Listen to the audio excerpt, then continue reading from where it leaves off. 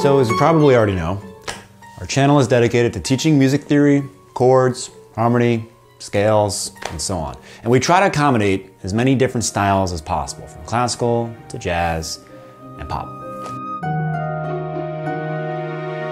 If you know us at all, you probably know that we don't take a standard approach, and we usually touch on intermediate to advanced music concepts and take them to the limit.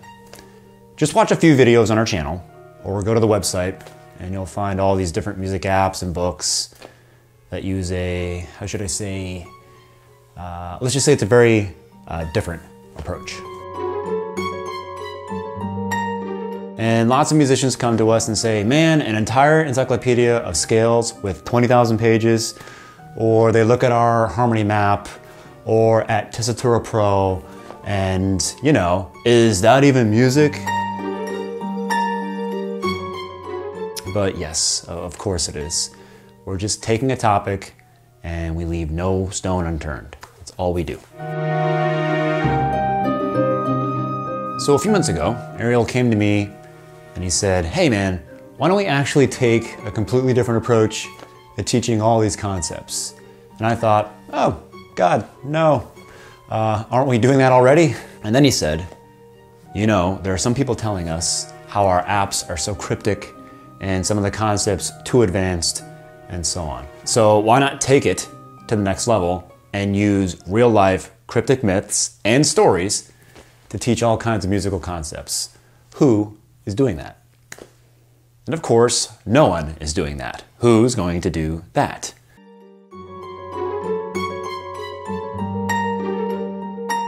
Well, Beethoven in his Sixth Symphony wrote an entire storm and included animal sounds. And Messiaen wrote an entire book with bird songs. And then there's the Bill Evans story where this guy would go and see all of his performances, and one time he walks up to Bill and asks him, what are you doing there? And Bill would reply, oh, I was playing a giraffe, and then I was playing an elephant, and I don't really know what I'm doing. So yeah, the series' goal is to teach music concepts from a totally new perspective. So in each video, we take a real mystery or phenomena, like Sasquatch, or the Roswell UFO crash, or, you know, whatever. Conspiracy theories, ghosts, anything and all in between. We investigate them and find the musical symbology behind it, always using interesting music theory to solve the puzzles. Of course they're music lessons. They're weird ones, so I understand the question. We do teach a bunch of music concepts in every episode. In fact, we'll use whatever musical concept we know to solve each mystery. We don't care if it's an easy one or extremely advanced. We'll tackle these mysteries with all the tools available to us. And of course, we'll explain every single concept while using it. So by the end of each video, you'll not only have learned quite a few interesting and, should I dare say, many times pretty advanced musical concepts, but you'll know more about these phenomena or stories, which, by the way, are great conversation starters, but also have a new, awesome, and useful chord to play in your band, write music, reharmonize, and so on. By the way, this new chord will be strictly related to the phenomena.